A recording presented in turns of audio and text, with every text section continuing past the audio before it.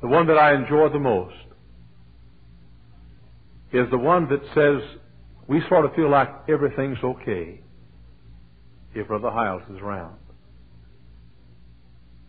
One little family of 3 or 4, a widow rearing the children alone, told me that the family sits together, and every Sunday morning and Sunday night when I walk in the door here, that they sing just above a whisper, "Everything's all right in my Father's house.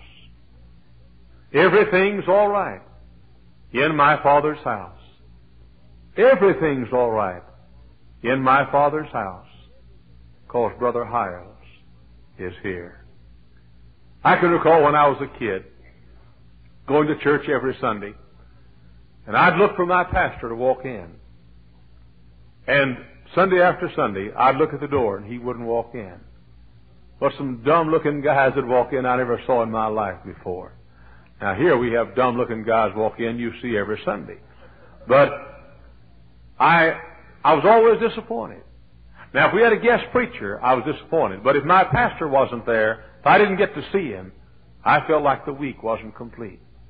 And I made a few decisions years ago that I'd be in my church preaching Sunday after Sunday if I became a preacher. I've showed the little lady the nursery, please, fellas, and have her use it if you would, please. That's right. Just take her to the nursery. That's right. And of course, I've told this a dozen times or more, but to me it's sweet and precious and holy. The little girl who's watching television, and she went to her mother and said, "Mama, is Brother Hyles in town?"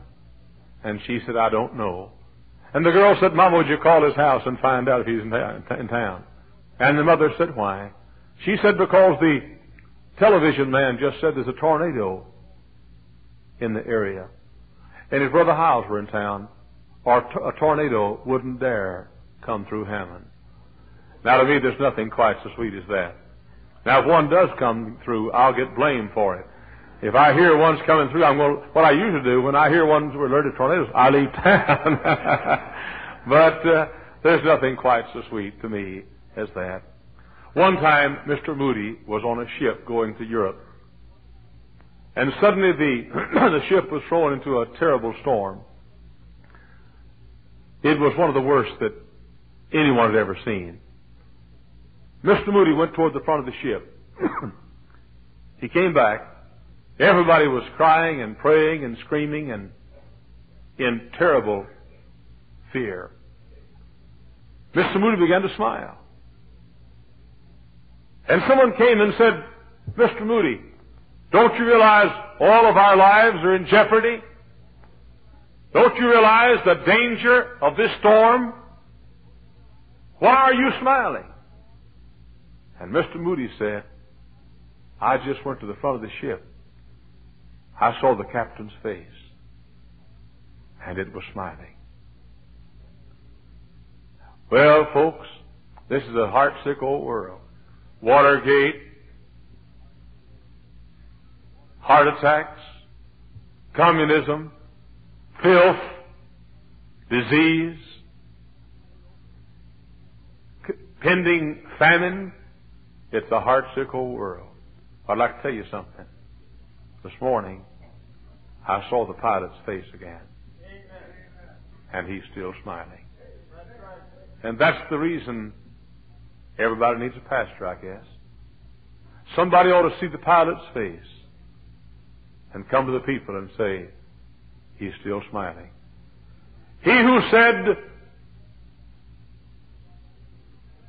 to Isaac in one of the dark days of his life, "Fear not." He who spoke to Abraham after he had come back from fighting a war with the kings, "Fear not." He who said to Ezekiel when he was called to be a watchman on the wall, "Fear not." He who inspired the angels to sing to lonely shepherds watching their flocks by night, "Fear not." He who spoke the words to Mary as she heard the annunciation of the coming of the Christ child, "Fear not." He who spoke to Israelites pursued by angry Egyptians with Egyptians on one side and Red Sea on the other side, fear not. He who had placed his hand upon us 2,000 years ago and said, fear not, I am the Alpha, the Omega, the beginning and the end, the first and the last. He's still alive today. This morning I thought I would just try to calm your nerves a little bit, if I could. I know we have a lot of problems in this old world. I know steak's getting mighty high, but that doesn't affect many of us. Steak got too high for us years ago. Now when hamburger, of course, Dr. Billings has round steak. You call it bologna, but he has round steak. But he also has a lot of bologna too, by the way. But Dr. Evans said amen. But I mean, everybody's all uptight. Everybody's all nervous. What's going to happen to the country? What's going to happen? You know why you're uptight? You're looking down instead of up. If you look up, everything's okay. I mean, the captain's face is still smiling. And he's the first and the last. No need for God's people to get all upset, nervous, and worried. Listen to these promises. Be strong, fear not. Listen to this one. Fear not, for I am with thee. Hear this one. Fear not, I will help thee. Hear this one. Fear not, I have redeemed thee. Hear this one. Fear not, for thou shalt not be ashamed. Don't you think the one who overcame the grave and death and the hell can take care of you in this age? Don't you think the one who could feed the sparrows who fly through the heavens and feed even the unclean bird, the raven, and the one who clothes the field lilies, don't you think that one can still take care of his own? Oh, but you say, what are we going to eat? We're going to eat what God gives us, like God's folks have always eaten. But you say, what are we going to wear? You're probably going to wear the same thing you've been wearing for the 14 years I've been pastor of this church, I imagine. But you say, oh, what's going to happen if war comes? Jesus is still going to say, fear not, I am the first and the last. Nothing to be afraid of. I love those words, fear not, little flock. He didn't say, hey, don't be afraid. He said, hold it now. Don't be scared. He didn't say scared, but he said, don't be afraid. Everything's going to be okay. Don't you recall how I used to feel when down in Texas we used to have storms? Now, I mean, you could see a storm in Texas 100 miles away. Oh, a few miles away. Well, you could see it when it hit anyway, but we called it in Texas a cloud coming up. Mama said, son, there's a cloud coming up. And we had a storm cellar out in the backyard. How many ever had a storm cellar? Huh? How many don't even know what a storm cellar is? Huh? It's a cellar where you keep storms, is what it is. And Mother'd say, on Exeter Street, had a storm cellar out in the backyard. And Mom would say, hey, let's go to the storm cellar. The storm's coming. A cloud's coming up. Or, you folks up here don't know what this means, a norther is coming. It was worse than that when a northerner was coming. But the norther is coming. And so we'd run to the storm cellar. Now, storm cellar's a hole in the ground. And usually had a hump on the top because you didn't want to, so you get air in it and had a little place to get air. And the door would open, the door sort of slanting, almost flat on the ground, more flat than it was upright. And you'd pull the door up and you'd walk down some stairs in a storm cellar. And to get away from the storm, you'd get bitten by a snake or a spider. And that's where you kept the potatoes. You kept potatoes down because the potatoes were kept cool down the storm cellar. And you'd stay there until the storm was over. But it's a strange thing. Storm cellar or no storm cellar, if Mama was home, it just seemed like everything was okay. But I can recall time and time again when I'd be home alone. Mother worked, and I'd be home alone as a little boy. And I'd look out and see a storm coming up. And oh, no trees in Texas over 3 inches high. And you can see that thing, and you can see the horizon, and you see that thing looming like a great monster, and it was along the winds, and then you'd see some funnels. Look like these little bugles that you eat, and little funnels, and a tornado was coming through. And I can recall being at home, and oh, I thought if Mama would just come home, if Mama would just at home, and then soon Mother would come in. And everything was all right. Now, my mother couldn't stop a tornado. She could create a few, but she couldn't stop any. But everything was all right. Now, this morning, what I'd like to do to my people, I'd like to say, I know Watergate.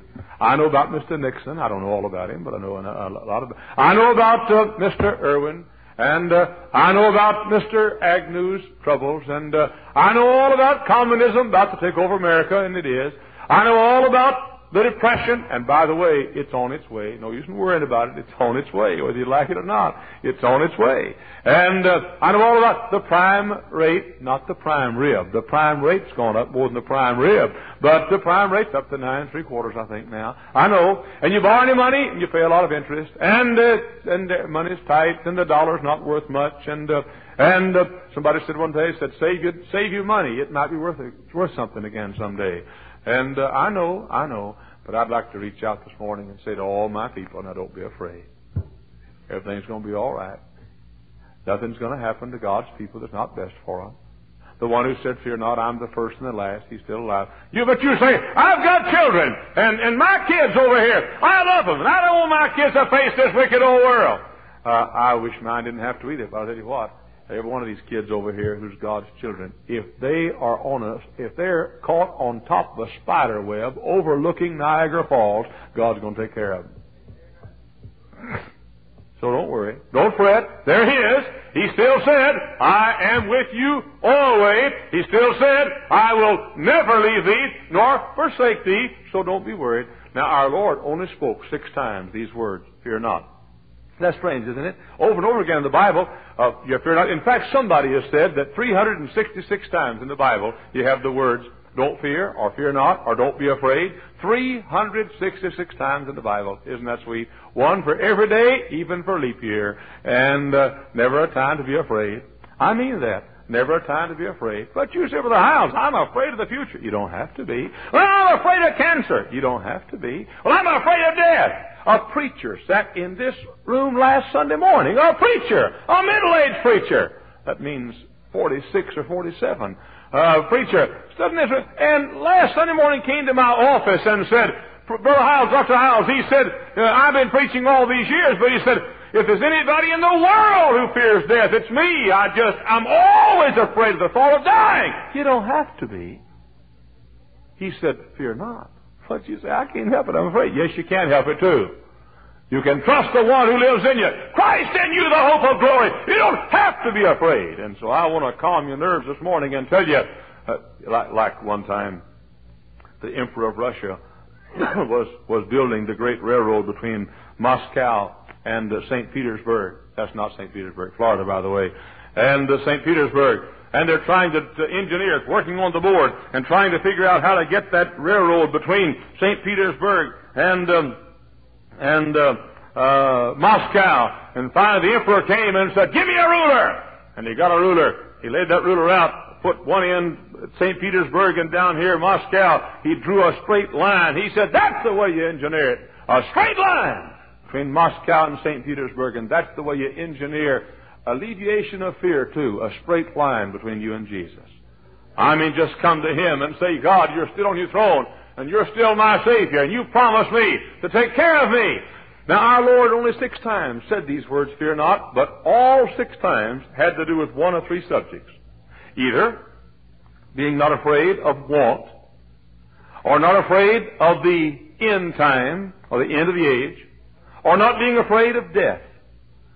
For our Lord knew that people who would live in succeeding years would fear these things more than anything else. Well, I can recall as a kid, I'd be afraid. The end of the world. The other day, I had the cutest little cartoon given to me. I don't read the funnies. I don't know why, but I just don't. But they ceased being funnies a long time ago. You know, they got to be mysteries, and I quit reading them. But not against them, by the way. But if somebody handed me Peanuts. You ever read Peanuts? Do you really? You read Peanuts? Read your Bible? But Peanuts. And somebody handed me the cutest little cartoon strip. The first cartoon saw this little girl. What's her name? What? Lucy? Lucy was watching television. And there was a golf tournament on. As this is the first picture. And the